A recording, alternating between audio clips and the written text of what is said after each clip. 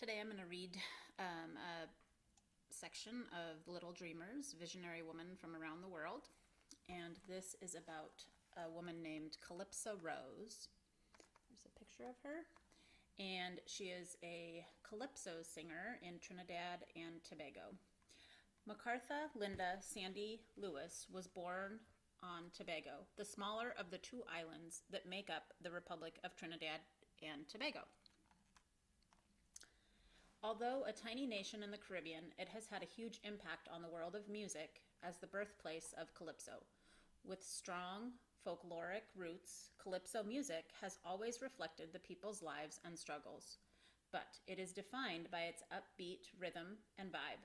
Every year in the Caribbean, the music and dance celebration known as Carnival takes place. This is where Rose made her name.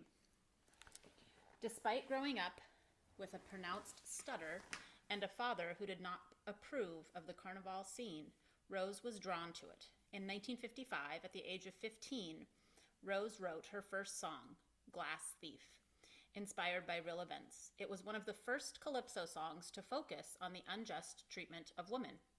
Calypso had long been defined by its most famous male performers, and many made their name by winning the biggest competition around, the Calypso King, held at the annual Carnival celebrations.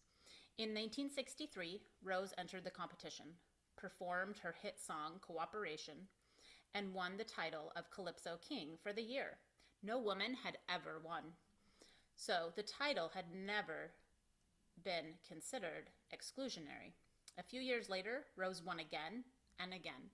In 1978, the organizers of Carnival changed the name to Calypso Monarch, paving the way for more girls to enter the competition.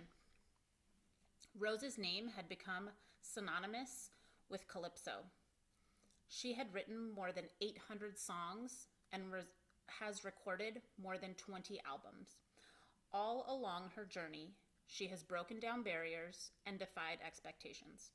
And she has been widely recognized for bringing a strong female perspective into the world of Calypso and using her music as a voice for women in the Caribbean. She was born in 1940, and it looks like maybe she's still alive. I haven't done much research on her, but when the book was published, she was still alive.